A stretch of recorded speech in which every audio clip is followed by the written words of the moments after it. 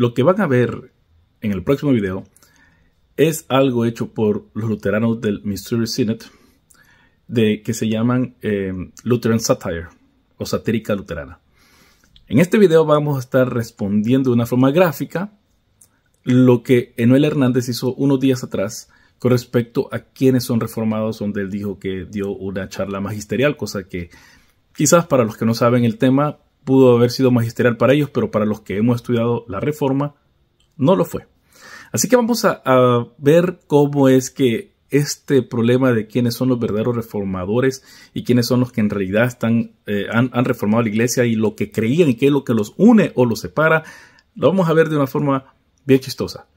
Yo le puse arreglé los subtítulos en YouTube, arreglé el inglés y así está saliendo en el español. Espero que sea muy comprensible, pero esto lo estoy haciendo para responderle a Enuel Hernández, que creo que no dio una buena definición acerca de esto. Más adelante voy a estar dando unas charlas que hice hace años con respecto a esto mismo, el mismo tema de quién es en realidad reformado, siguiendo lo que los eruditos dicen, los expertos del tema están diciendo el día de hoy. Pero por ahora quédense con este video que es chistoso. Hay muchos otros videos también de Lutheran Satire, yo los recomiendo, enseñan doctrina, claro, de una forma luterana, pero no quiere decir que no estén correctos en casi todo lo que dicen. Dios le bendiga.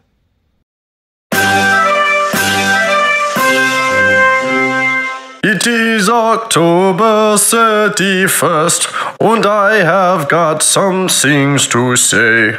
Und there we go. Yeah, okay. Now for my morning schnitzel. Hello, Lucia. What you doing? Oh, hey, Zwingli. I'm just starting that thing where I try to reform the Catholic Church since it has turned away from numerous biblical teachings. Oh, so like you're starting the Reformation? Yeah, a Reformation, exactly. Cool. Can I join? Do you reject the works righteousness of the Pope and confess the chief doctrine of the Christian faith, that man is justified by grace alone, through faith alone? Yeah, totally. Okay, cool. I also reject that the Lord's Supper is actually the body and the blood of Jesus because the papists believe that. Okay, Zwingli. But the Bible very clearly teaches that Christ is physically present in the sacrament. And the point of a Reformation is to be faithful to God's word, not to just be as un-Catholic as possible. But that's the point of my Reformation. Your Reformation? Bonjour, mes amis. What is, how you say, up? Oh, hello, John Calvin. Lucy here wants to join my Reformation, but he still wants to be a little halfway papist, sissy baby. Nein, this is not true. I just don't want to abandon the sacraments because of your scripture-twisting Pope rage. Abandon the sacrament? Sacre bleu, who would do such a thing? Zwingli, he says that this is my body means this represents my body. Oh, Zwingli, what a fool you are. So you agree with me that the bread and wine are the body and blood of Christ? Of course not. The finite is not capable of the infinite. So you agree with Zwingli then? No. He says that ease does not mean ease. What lunacy? I say that ease means ease as long as the definition of ease is not ease. It's a completely different position. You're going to need to understand these distinctions, Lucy, my friend, if you want to be a part of my Reformation. This is my Reformation. Reformation, you say? I'd love to get on board. You would? Even after you've called me a heretic for posting my thesis here? Has your allegiance to the Pope changed because you've seen the errors of his theology? Not really.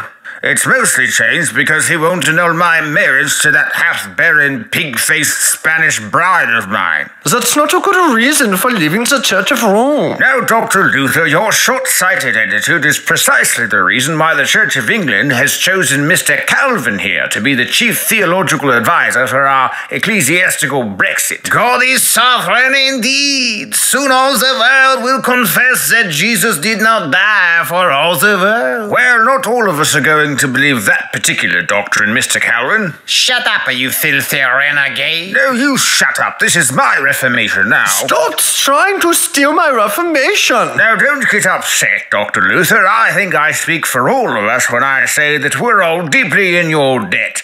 After all, today is the day when you set us free from the shackles of Rome so we could follow your example. By quitting our church bodies and starting a new one the second we don't like the cut of someone's theological jib. That's not what I did. I got kicked out. Ah, same difference. What do you say, Ted? Shall we honor Dr. Luther with a rousing rendition of the Protestant song? Oui. Absolutely. We are the Protestants.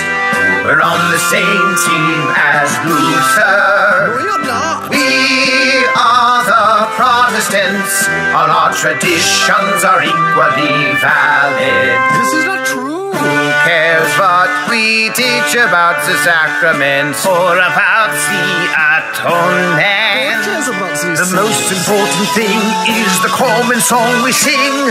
We all hate the Pope. We are the Protestants. If you believe in the real presence, we'll call you cannibals, but then get mad when you won't commune us. Thank you for singing that song, Mr. Schlusser. I'm saying nothing.